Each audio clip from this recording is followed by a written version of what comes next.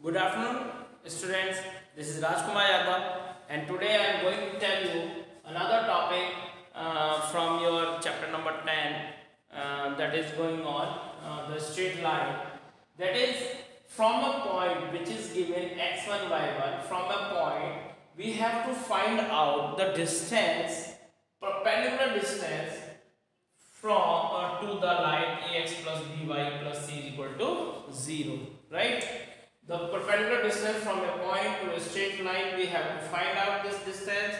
So the formula for that is you have to put this x1 y1 in this line in place of x and y respectively.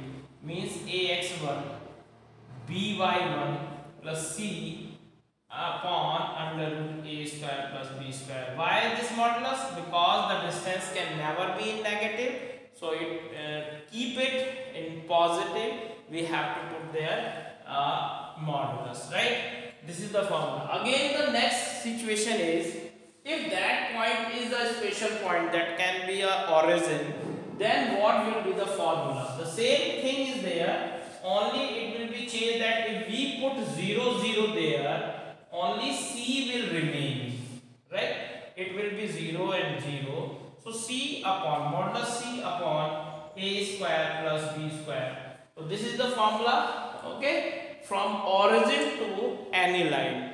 Now by using this second one, this was the first one and this is the second one. Now the third one, the distance between two lines, straight lines, like it must be parallel. Then we can find out the distance between these two parallel lines. For that, what should be done? From 0, 0, from origin, you can find out a perpendicular distance OA and also from O to this line B, OB. And when you require the distance between two parallel lines, you should have OA minus OB. And if you solve it, you will find that the distance will be given as c1 minus c2 upon a square plus b square, because the distance, this is the from origin, this distance is from origin to a line. So if we subtract this distance, small distance from the bigger one, OA minus OB will give us the D. So we can find out the D directly between two parallel lines. For that, these two lines must be parallel, and you know that the lines will be parallel if their slopes are same. And the slopes are, what is the lines? You can say this will be, ax plus by plus c1 is equal to 0, and the next equation must be ax plus by plus c2 is equals to 0, right?